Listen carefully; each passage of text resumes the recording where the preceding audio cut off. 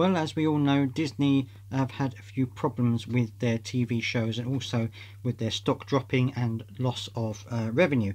So it looks as though they are going to try and cut back on some of the TV series and movies that they are currently creating. They did slate in a lot of different movies and TV shows last year, but they are cutting back on these, and I'm going to show you the article which talks about which ones are going to be cut and which ones are going to be delayed. Let's take a look.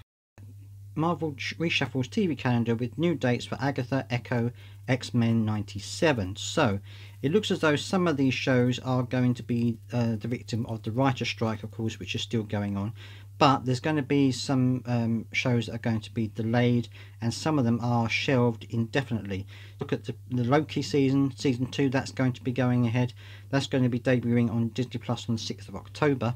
That's one of the ones that is slated in for the next new TV series to hit the screen. So now, I wasn't personally a fan of season 1 of Loki, but we'll have to wait to see whether season 2 is any better. But that's going to be the next series you're going to see. The next one is What If, which will debut around Christmas Day, although it is not going to be Christmas themed. And it's going to be based on, the alternative universes, the alternative things for different characters in the Marvel universe. So that's going to be coming out, originally slated for early 2023 release, but that's now not going to be coming out until around the Christmas time. Echo, which is the spin-off of Hawkeye, that was originally going to be announced for the 29th of November, but that has now shifted to January next year, and there's no definite date in January. So that is something else that could be indefinitely delayed depending on the writer strike and things like this. Next is X-Men 97, and this is something that is going to be linked to the original animated series of the X-Men. It's a continuation of the classic 1990 series that aired on Fox, which is a really good series. I loved the original X-Men cartoon series. Originally planned for fall of 2023, but it's now going to be early 2024, so there's not even a month listed for that. It's just early 2024, so you have to keep your eyes open and keep your ears open for when that's going to be. Don't forget to subscribe to this channel. I will give you, of course, all the updates when these things actually do take part. Is Agatha, which is the WandaVision spin-off, of course, and that was originally announced for the winter of 2023, but that's been pushed back until early fall of 2024. So it looks like they're pushing things back into roughly each quarter of the year. And that's going to be served up around the Halloween time, which is probably a good place to put it. If you're obviously talking about Agatha and things like that, it's probably going to be a good place to put it around Halloween time.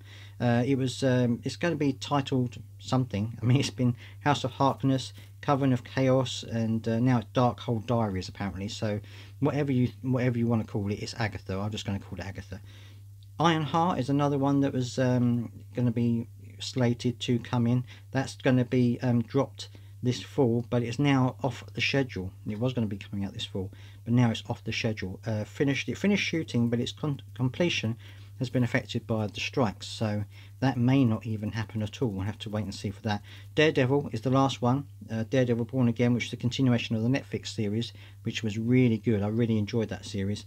It was supposed to come in around spring 2024, but it's paused mid-production because of the strikes, and that is actually not slated in as coming at all, so that could even be completely cancelled. We'll have to wait and see. Wonder Man has also been paused mid-production as well, so it's unclear where on the calendar those three series will end up. So it's not looking good for Disney Plus. I mean, if all of these shows are going to be delayed or cut completely, then it could be an issue for subscribers, because obviously one of the things that Disney are not happy about is the fact that people come in, they subscribe for a series, and then they dip out again.